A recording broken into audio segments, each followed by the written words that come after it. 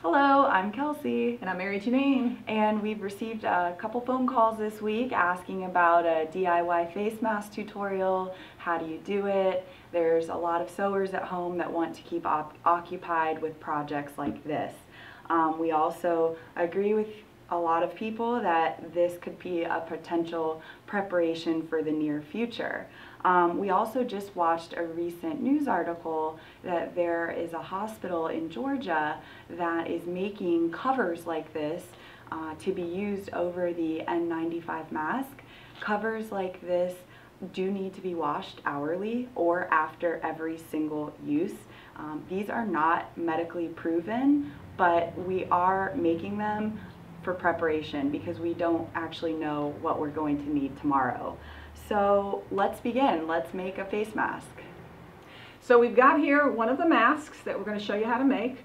It's got 3 pleats on either side to give you some volume. Let me just put this on so you see what's going on.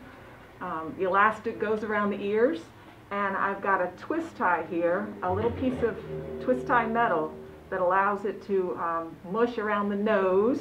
You probably can't hear me very well with that on, but I think that that gives it a lot more fitted quality to be able to go around the face. All right, so what we're going to start with is, here you go. We're going to start with 2 pieces of cotton fabric. Yes, you can use a flannel. Yes, you could put some interfacing in between if you wanted to give even more body, thank you, or just shielding, 3 layers of fabric, shielding instead of 2. But for this demo, we're going to use 2 pieces of cotton. Yeah, let me talk a minute about the elastics. We've got some different types of elastic here. This is a nice, soft cotton flat elastic that might be useful. And what I used on mine, because this is what I had at home, the old Annex. I bought a big old hunk of elastic that I feel like is going to use it the rest of my life. So this is more of a what? Polyester, nylon? But it looks like it's a 1/4 inch wide.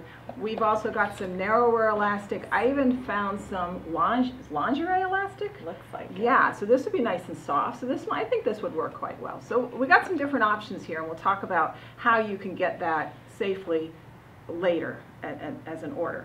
Another ingredient is twist ties. Now I for some reason I saved twist ties and I used them all up. So I went to my friendly Ace Hardware and found this. I believe these are garden ties, and there's plastic and then metal in the center, and we're going to cut a piece, and that's what I'm using now inside my masks. All right, so I have my fabric here. We've got a 9x6 piece. We actually need 2 of those, right? 2 9x6 pieces. And I ran this fabric through the washer and dryer, got it nice and hot and clean. So that's why the edges surged, so the fabric doesn't ravel in the washing machine. I've got 2 7-inch pieces of elastic for the ear pieces. And those are going to go in, I'd say, just roughly 3/4 inch from the edge. And I like to sew, so a good zigzag there, and that really holds it in nicely. And then once that's in, we can sew the other one. And the same on the other side. So here, through the magic of television, we've got that done, sewn down. All right. I'm going to take my second piece of fabric, and that's going to go on top. And we're going to sew all the way around except for a turning hole.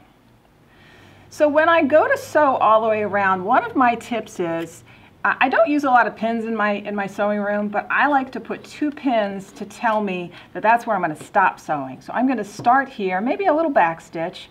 We're going to go all the way around carefully because you want to match up the corners and you want to get everything right. And we're going to come back and we're going to stop at the 2 pins. Of course, we never run over pins, do we? And again, a back stitch there as well. So again, we've got an example of that. Here it is. I've sewn all the way around, and there's my opening there. I like to clip my corners, and I have, where's my scissors? There they are. I like to show you how I'm going to clip my corners. Yes, of course, you could just go right across, but I kind of like to make 2 cuts, to cut off the excess fabric that way. So we're going to do that on all 4 corners, and I've done that in this case. Get rid of all the trash. And here it is. Now I'm going to flip this right side out. It's ready. I have another tip for you. I like to take my finger and my thumb and press that corner in, and the corner pops out a lot easier if you have hold of it. Yes, you could use a turning tool, but I don't really feel like that's necessary. Just use the fingers that are on your hand. So we're going to flip one more over, nice and tight, and there it is. Okay, flip this over. All right, so far so good. This is an opening. You don't have to sew it shut quite yet. So here it is. I've pressed it in this case. There's my opening. Now here's our trick. We're going to take that twist tie. Here we go. We're going to take that twist tie material, or maybe you are like me and you keep your twist ties in your kitchen drawer. Now's a good time to use them. I'm going to tuck this twist tie in the seam allowance and kind of in the middle. And of course I had to make it flat first. All right, so that's kind of tucked in there. I'm not going to take this to the sewing machine. I'm just going to pretend I did. The first thing I'm going to do is just sew a top stitch on the inside of that green piece. I don't want to run over it because we don't want to have to bring our sewing machine in, but I am going to do a nice top stitch along there. All right, now that we've top stitched that, and you can wait to the end to top stitch it, but I like to do it now while it's all stuffed into that seam allowance. You're going to put 3 pleats on each edge, and here's where I do use pins. You could also use those lovely Wonder Clips that we have all known and loved. We didn't realize we needed them until we buy them, and then you discover that there's all kinds of uses for those Wonder Clips. So 3 pleats on one side, 3 pleats on the other side. Now, maybe I'm a perfectionist, but if my pleats are going to go this way on this side, I want my pleats to go this way on that side. So that's just something to think about. You know, if the pleats are going in different directions, I don't think anybody's going to turn down your gift of a face mask. But anyway, 3 pleats on both sides, and then you're going to top stitch all the way around, and you're done. That is done. You could wash this again if you wanted to. Another idea would be to embroider or Sharpie a little, maybe an L or an M or an S for the size if you wanted to do that. You could use your serger to go around the first time. So there you are, you're using a serger. If you wanted to assembly line these in your sewing room, somebody could be on the serger, somebody could be on the embroidery machine, and somebody could be on the sewing machine, and you could knock these puppies out.